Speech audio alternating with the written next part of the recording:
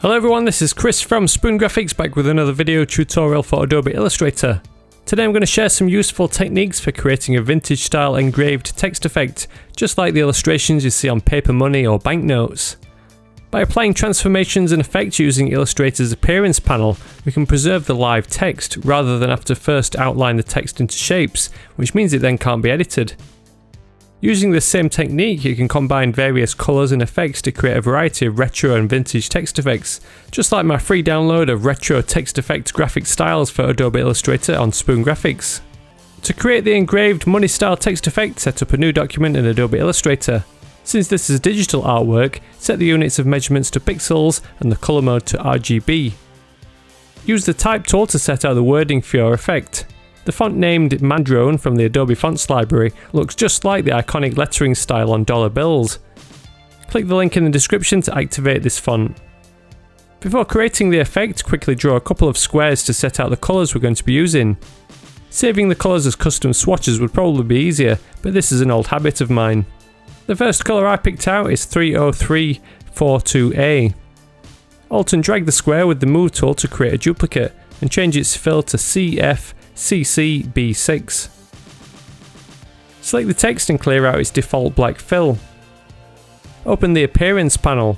I keep mine at the bottom right of my interface layout, but you can find it under the Window menu. From the corner menu icon, choose Add New Fill.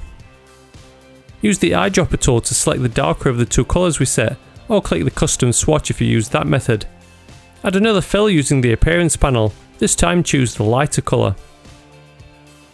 Select the first fill in the Appearance panel and click the FX icon at the bottom of the panel.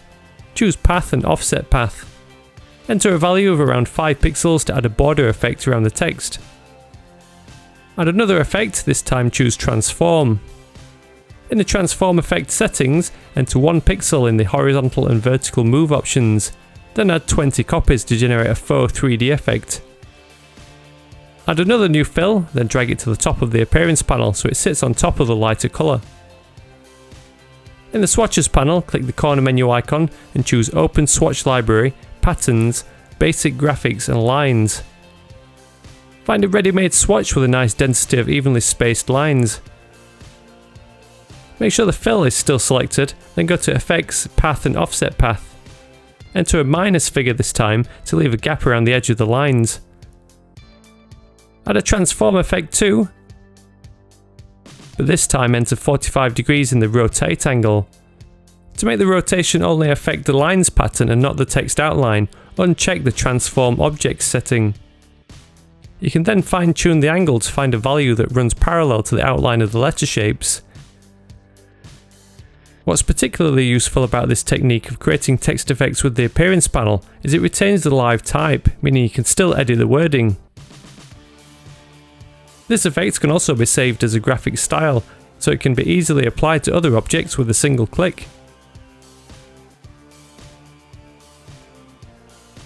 If you enjoyed this tutorial or learned any new tips and tricks, a thumbs up on the video would be really appreciated. Stick around for more of my content by subscribing to the channel, and be sure to join my mailing list at Spoon Graphics to download all my free design resources. As always, thank you very much for watching, and I'll see you in the next one.